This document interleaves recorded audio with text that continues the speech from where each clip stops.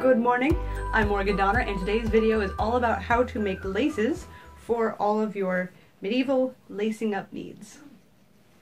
So in a recent video I showed you all about making these hose and skipped past the actual lace making part. Figured I'd go ahead and cover that now. A lot of medieval and Renaissance era clothing have these eyelets that you use to lace the clothing closed in various ways. It's nice because it's very adjustable, whereas a zipper, when you zip it up, you're stuck with that length, that sizing that the zipper closes to. With a lacing, you can lace something bigger or looser depending on your needs for that day. I'll show you how to make these specific ones, but first let me talk a little bit about just lacing options in general. So jumping on in, we've got a lovely array here of different options.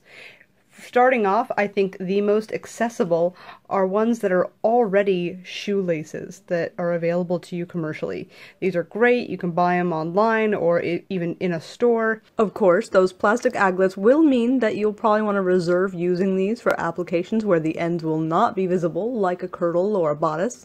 Shoelaces. Not a sexy option, but practical if you need laces in a pinch. For other store-bought options, we have various cotton cordages, like this super thin one here, or this thicker one. These are kind of nice because once you actually use them to lace something up, they tend to kind of scrunch up, so something that seems like it might be a little too big won't look as big once it's actually in use because of the tension of it being pulled straight. So that's something to consider. Don't necessarily count these out just because they're on the big side. If you're into garage sale shopping, you might find vintage items like this 15-cent seam binding here, and these are really great. They're super thin, which is nice. This rayon it's got kind of a similar look and feel to polyester without being quite as weirdly stiff and plasticky. That's because rayon's a different fiber, but we'll not get into that here. These are really great. The only downside to this specific brand that I've used for a couple different things is it does tend to, it's not built to take strain, right? It's meant to bind a seam nicely, but if you put a lot of stress and pressure on it and lacing it into something over and over and over, it does tend to start to fray and not look very pretty after a while. But it starts out real nice and in a pinch works. In a store, you can also get various cordages.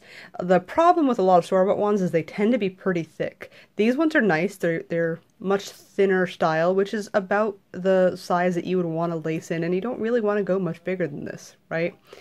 These two are some that I love and have used over and over again. They're kind of an interesting, they're just twisted together fibers, but they're nice and strong, and they look good from a distance. Now getting into more handmade and honestly period correct options, I have a bunch of finger loop braids. Now remember I talked about thickness? You can see here, this is a great thickness. This is way too big for almost any lacing purpose that I would want.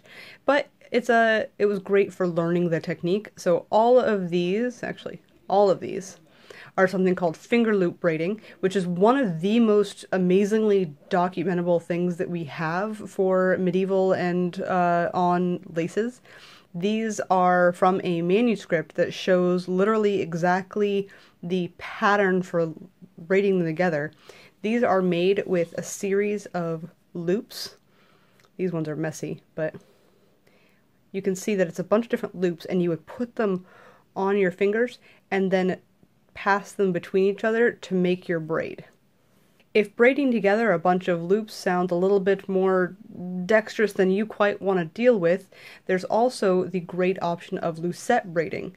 A lucette is this little wooden, or any other material, but it's kind of like a V or Y shape, and you loop little loops of fiber around each other over and over and over again, creating a thicker braid. The downside with lucette braiding is that in actuality it's one fiber or string that's being knotted over and over. It looks great when you're done, and it actually doesn't look too different than some of the finger loop braids, but it's just not quite as strong, you know? If you were to take a string and put knots into it over and over and over, that doesn't really make the individual string any stronger. So it does look really good and is a great option if you have trouble with the finger loop braids. Next up for handmade is kind of similar to these ones here. You can just simply twist fibers together. Obviously, again, this is way too thick, but it'll show you nicely. It's not too different from what you might do for a rope, where you're twisting fibers one way and then twisting them together the other way. Look into making twisted ropes or cords or what have you, and I guarantee you there's awesome videos out there for them.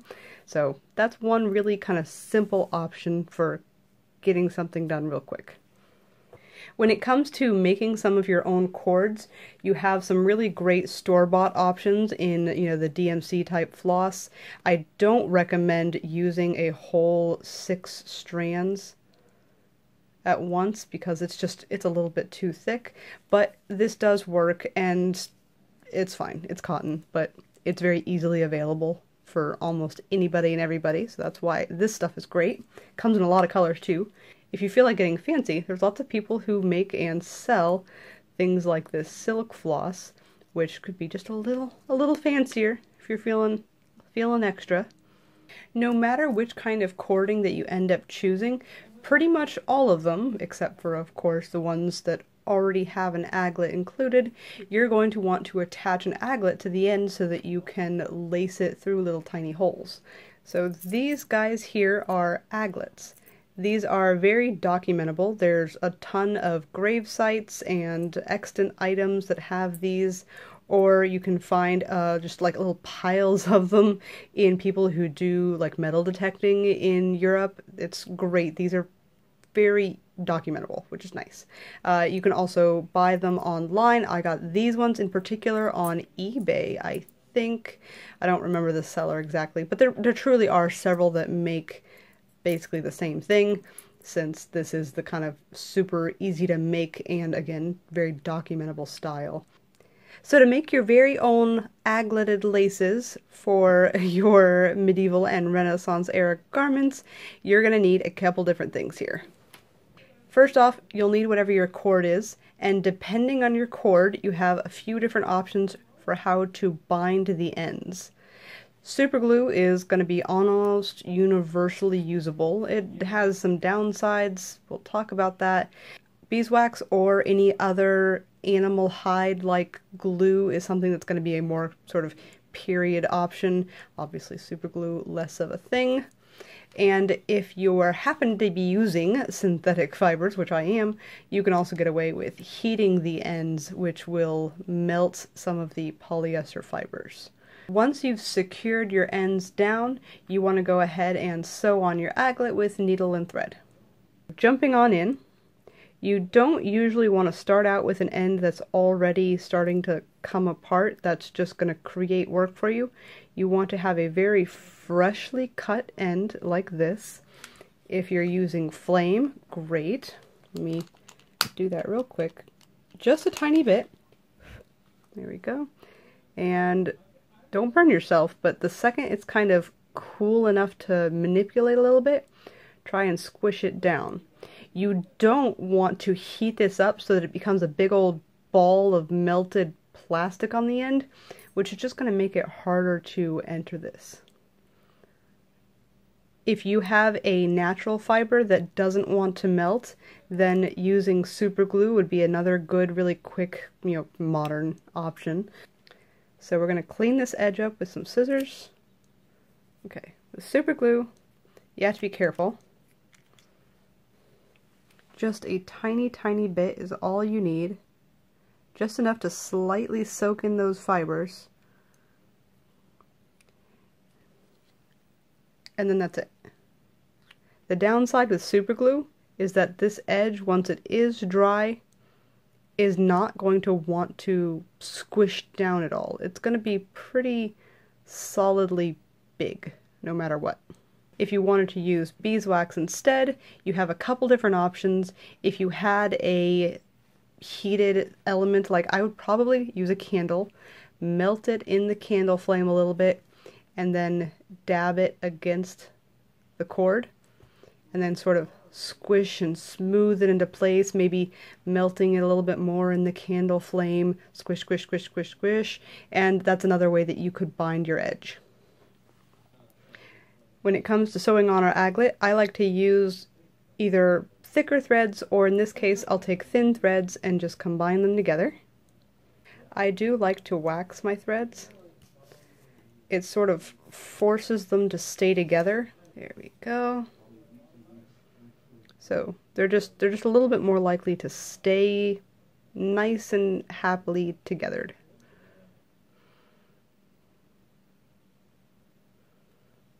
There we go. With your looped end being the one that's farther out, because that's going to be our knot in a second here, I'm going to pierce. There we go. Pierce our little bit of cord here.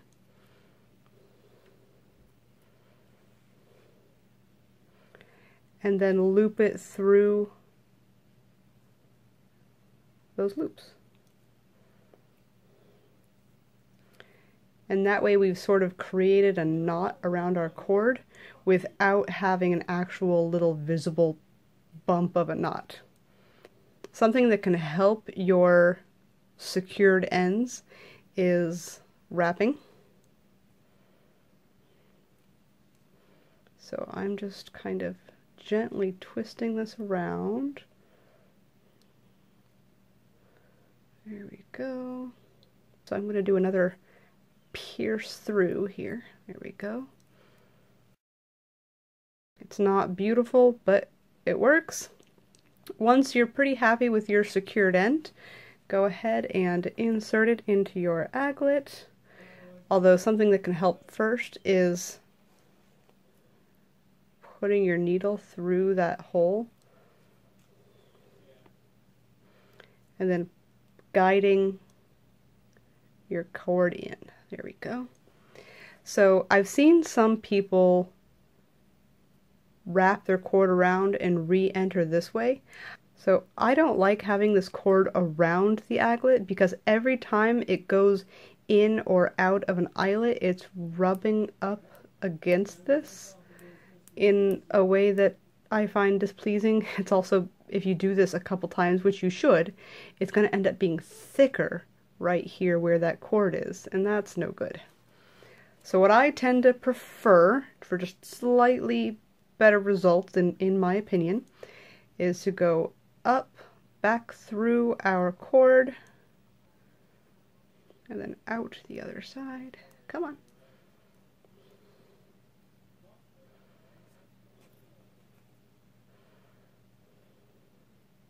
Oh no. And then back up in through that hole.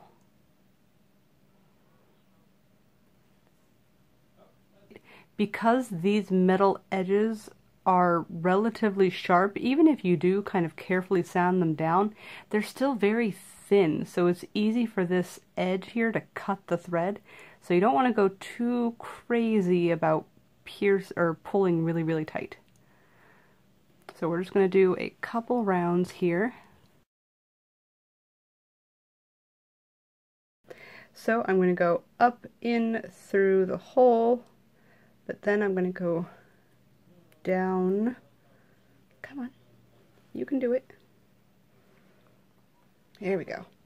I'm using kind of a thicker needle so that it's nice and visible for you guys, but a thinner needle would probably be a little easier for you guys.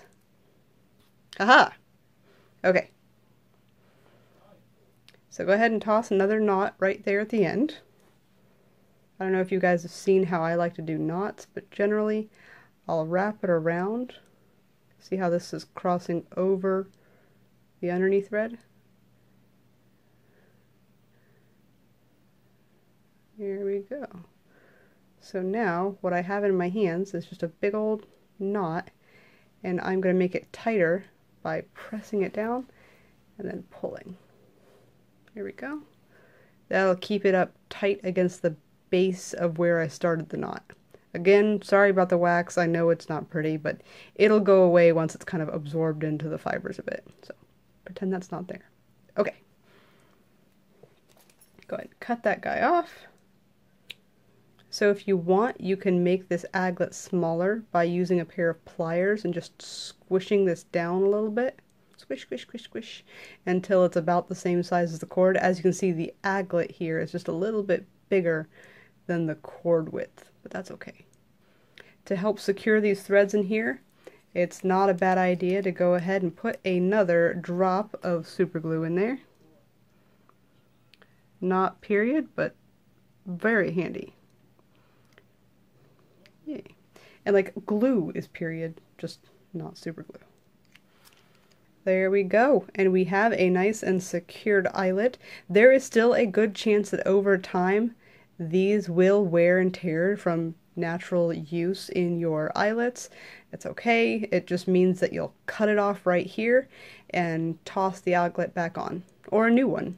I hope you guys all found that super helpful and useful for any of your own aglet attaching needs. If you don't want to use an aglet, which I admit 50% of the time I don't bother, something that I will very often do is use something called a bodkin, which is essentially just a really big needle with a nice big eye for lacing ribbon through. This gold one here is my favorite, and as you can see, they're not sharp at all, they're just pointy. These are also really good for doing hair ribbons if you ever need to add an event.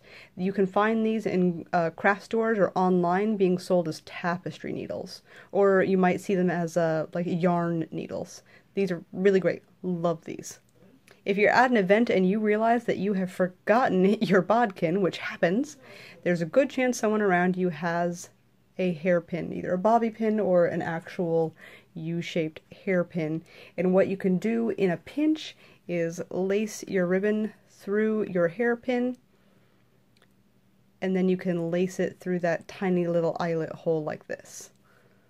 With these, you do the same thing. You lace it through there, and then just sort of squish that little tiny end through each of your eyelet holes. So, in a pinch, these will do. If there's any other things that you're curious about how to make or kludge together, like I do sometimes, please do feel free to leave me a comment below, and if I think that it's something I can help you with, maybe I'll make a video on it. You have a great day.